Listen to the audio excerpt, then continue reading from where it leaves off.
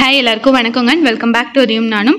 இன்றைக்கி அதையும் நானும்ல நம்ம ஹேரை எப்படி வீட்லேயே லைட்டாக கலர் சேஞ்ச் பண்ணலாம், போய் டை அடிக்காமல் அந்த மாதிரி ஐட்டம்ஸ் எல்லாம் யூஸ் பண்ணாமல் வீட்லேயே வந்து உங்களுக்கு கொஞ்சம் ஷைனிங்காக லைட்டாக கலர் சேஞ்ச் ஆகிருக்கும். Like maroon, light maroon, brownish maroon மாதிரி சேஞ்ச் ஆகும். அதுவும் சன்லைட்டுக்கு உங்களுக்கு நல்லா தெரியும், நார்மலாக இருந்தால் கூட அந்தளவுக்கு தெரியாது.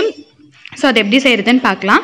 அதுக்கு வந்து நம்மளுக்கு என்னென்ன பொருள் தேவைன்னு பார்த்தீங்கன்னா, பீட்ரூட் ஒரு 4லேருந்து 5 ஸ்லைஸ், அதுக்கப்புறம் ஒரு செம்பருத்தி பூ, அப்புறம் 4-5 தலை செம்பருத்தி தலை, அப்புறம் மருதாணி கொஞ்சம். நான் வந்து இது 2 நாள் ஆச்சுங்க பொரிச்சு, அதனால் உங்களுக்கு லைட்டாக அப்படி இருக்குது. ஸோ இதெல்லாம் தான் தேவை. இது கூட நீங்கள் வந்து மலை நெல்லிக்காய் போடலாம், கரிசலாங்கண்ணி போடலாம், அந்த மாதிரி ஐட்டம்ஸ் எல்லாம் கூட ஆட் பண்ணலாம். என்கிட்ட மலை நெல்லிக்காய் இல்லை, அதனால தான் நான் இதை மட்டும் ஆட் பண்ணேன். ஃபர்ஸ்ட்டு நீங்கள் பீட்ரூட் எடுத்து ஒரு ஜாரில் போட்டு நல்லா நைஸாக அரைச்சிக்கோங்க. அரைச்சிட்டு நம்மளுக்கு அதோட ஜூஸ் தாங்க தேவைப்படும். ஸோ ஃபர்ஸ்ட் நம்ம இதை அரைச்சிடலாம். ஸோ பீட்ரூட்டை நான் அரைச்சிட்டேன். உங்களுக்கு பார்த்திங்கன்னா இந்த அளவுக்கு வரும். இதை வந்து நம்ம கையிலேயே புழிஞ்சு அதோட சாறு எடுத்துக்கலாம், அதோட எசன்ஸ் எடுத்துக்கலாம். ஏன்னா இதை வந்து நம்ம மருதாணிக்குள்ளே ஊற்றி அரைக்கிறதுக்காக தண்ணிக்கு பதிலாக. ஸோ இதை வந்து நான் நல்லா புழிஞ்சு அந்த ஜூஸ் எடுத்துக்கிறேன். உங்களுக்கு பார்த்திங்கன்னா நீட்டாக வந்துடும். சாறு மட்டும் தனியாக உங்களுக்கு இப்படி வந்துடும். ஸோ இதை நம்ம தனியாக ஒரு கப்பில் போட்டு வச்சுக்கலாம். பீட்ரூட் ஜூஸ் நம்ம எடுத்தாச்சுங்க. எனக்கு பார்த்தீங்கன்னா இந்த அளவுக்கு கிடச்சிருக்கு. அடுத்தது அதே ஜாரில் நம்ம மருதாணி தலை பொரிச்சு வச்சுருக்க தலை, உங்களுக்கு லாங் ஹேராக இருந்தால் கொஞ்சம் ஜாஸ்தியாக எடுத்துக்கோங்க. நான் இந்த அளவுக்கு எடுத்திருக்கேன். ஸோ மருதாணி தலையும் போட்டுட்டு இது கூடவே நம்ம செம்பருத்தி பூ, அப்புறம் செம்பருத்தி தலை இலையும் போட்டுக்கலாம். இதெல்லாம் வந்து ஹேருக்கு நல்லது தாங்க. ஸோ நீங்கள் தாராளமாக யூஸ் பண்ணலாம். மருதாணி வந்து குளிர்ச்சின்னு சொல்லுவாங்க. ஸோ உங்களுக்கு சைனஸ் அந்த மாதிரி ப்ராப்ளம் இருந்தால் நீங்கள் வந்து லைட்டாக யூஸ் பண்ணி பாருங்கள். செட் ஆச்சுன்னா மட்டும் அதுக்கப்புறம் நீங்கள் யூஸ் பண்ணுங்கள், இல்லைன்னா யூஸ் பண்ண வேண்டாம். இப்போ மருதாணி கூட லைட்டாக அந்த பீட்ரூட் ஜூஸ் ஊற்றி நம்ம அரைச்சி நைஸ் பண்ணிக்கலாம். நான் அரைச்சாச்சுங்க. இந்த அளவுக்கு நைஸாக நல்லா பதமாக வந்திருக்கு. போதும். இதை வந்து நம்ம ஒரு கப்பில் ட்ரான்ஸ்ஃபர் பண்ணி வச்சுட்டு இதை நைட்டு ஃபுல்லாக விட்டுறலாங்க. அளவுக்கு கிடைச்சிருக்குங்க. இதை வந்து நான் நைட்டு ஃபுல்லாக, நான் நைட்டு ஆக்சுவலாக அரைச்சி ஒரு 10 மணி போல், அடுத்த நாள் வரைக்கும் நீங்கள் இப்படி இது நல்லா விட்டுறலாம். விட்டுட்டு அதுக்கப்புறமா நம்ம இது கூட என்னென்ன ஆட் பண்ணுறது அப்படின்னு நான் உங்களுக்கு காட்டுறேன். இது வந்து நான் இப்போ அடுத்த நாள் காலையில் எடுத்து வச்சுருக்கேங்க. உங்களுக்கு இந்த மாதிரி இருக்கும். இப்போ இது கூட நீங்கள் வந்து ஒரு அரை லெமன், அப்புறம் வந்து எக்கோட ஒயிட் மட்டும் ஆட் பண்ணுங்கள்.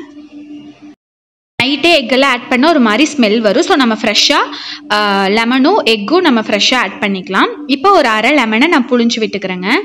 நல்லா புழிஞ்சு விட்டுட்டு, கொட்டை இருந்தாலும் பரவாயில்ல, நம்ம தலையில் தேய்க்கிறது அதனால பிரச்சனை கிடையாது. ஃபர்ஸ்ட் வந்து நான் அரை லெமனை பிழிஞ்சு விட்டுறேன். அப்புறமா எக்கில் ஒரு கார்னரில் ஓட்டை போட்டு ஒயிட் மட்டும் எடுத்துடலாம். இந்த அளவுக்கு ஓட்டை போட்டு நான் வந்து ஒயிட் மட்டும் எடுக்கிறேன்.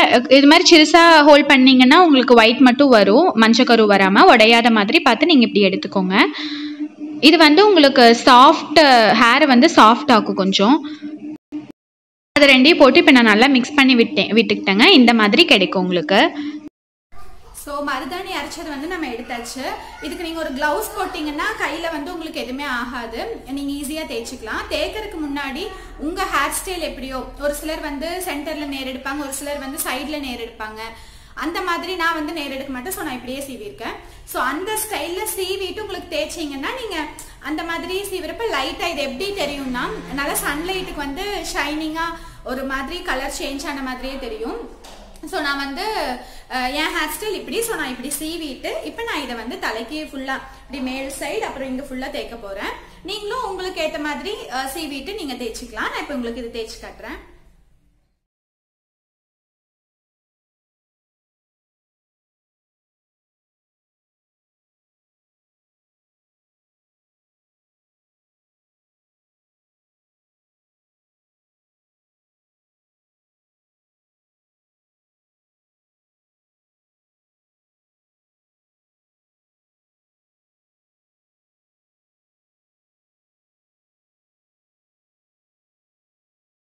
ஸோ அவ்வளோதாங்க. இந்த மாதிரி நீங்கள் ஃபுல்லாக மேலே மட்டும் நீங்கள் ஸ்கின்ல படாத மாதிரி மேலே மட்டும் தேய்ச்சிக்கோங்க. அதே போல் கீழே முடியிலையும் தேய்ச்சிட்டு இந்த மாதிரி கொண்டை போட்டு நீங்கள் கேட்ச் கிளிப் மாதிரி குத்தி விட்டுக்கோங்க. இது வந்து ஃபர்ஸ்ட் டைம் நீங்கள் அப்ளை பண்ணுறீங்கன்னா ஒரு 2 hours வரைக்கும் காய விட்டுட்டு அப்புறமா நீங்கள் தலை குளிச்சுக்கோங்க. ஸோ அவ்வளோதாங்க. இது மாதிரி நீங்கள் வீக்லி ட்வைஸ் இல்லை மந்த்லி 4 டைம்ஸ் அந்த மாதிரி பண்ணீங்கன்னா உங்களுக்கு அந்த லைட் ஷைனிங் ரொம்ப கலர் பண்ண மாதிரி எல்லாம் தெரியாதுங்க. நீங்கள் பட் ஒயிட் ஹேர் இருந்ததுன்னா அந்த இடத்துல அப்படியே பிடிச்சிக்கும். ஸோ நீங்கள் ஒயிட் ஹேர் இல்லை ஃபுல்லாக பிளாக்காக இருந்ததுன்னா மட்டும் தேய்ங்க. ஒயிட் ஹேர் இருந்தால் கலர் அப்படியே உங்களுக்கு மருதாணி எப்படி சேஞ்ச் ஆகுமோ அந்த மாதிரி சேஞ்ச் ஆகிடும். ஸோ இது வந்து என்னோட ஃப்ரெண்ட் அவங்க வந்து பியூட்டிஷியனாக இருக்காங்க, அவங்க சொன்ன ஐடியா. அண்ட் அவங்களும் இந்த மாதிரி போட்டு நல்லா ஷைனிங்காக நான் பார்த்தேன், எனக்கு ரொம்ப பிடிச்சது. அப்புறம் தான் நான் கேட்டு எப்படி பண்ணுறதுன்னு கேட்டேன். ஸோ நீங்கள் எல்லாரும் இதை ட்ரை பண்ணி பாருங்கள். உங்கள் எல்லாருக்கும் இந்த வீடியோ பிடிச்சிருக்குன்னு நினைக்கிறேன். பிடிச்சிருந்தா கண்டிப்பாக லைக் பண்ணுங்கள், ஷேர் பண்ணுங்கள், கமெண்ட் பண்ணுங்கள், மறக்காமல் சப்ஸ்கிரைப் பண்ணிடுங்க. தேங்க்யூ.